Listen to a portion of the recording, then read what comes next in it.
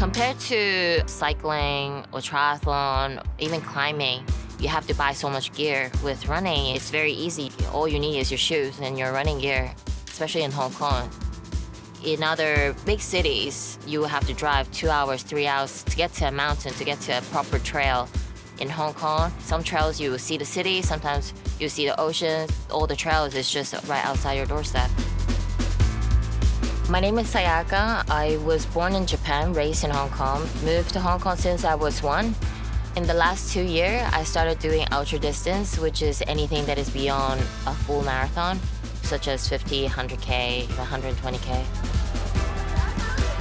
The Hong Kong 100 has officially become part of the Ultra Trail World Tour recently, and definitely I've seen a big change. The level of the runner that I see now is so much different than maybe 4 or 5 years ago.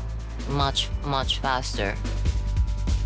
It's only the last 5 or 6 years that some of my friends start doing trail running, and then I follow them a little bit. Back then, I hear my friends doing 50K, 100K. I think it was a crazy thing. I even told them I would never do that kind of distance. Now, after doing 20, you want to do 30, you want to do 50, and then after you accomplish 50, you want to do 100. It's kind of like a addiction. Just always want to do more and more and more. Doing a 100K race, I think majority is mental. I wanted to say 50% physical, but your brain can trick yourself somehow that if you think you can do it, you can push through it. Last year, I was invited to join the Yuglo Joint Dynamic team. It's more a group of friends who love running. We share the same passion. Everything is mainly focused on our legs and our core. Also, body weight exercise to strengthen especially the quads, the ham, the glutes.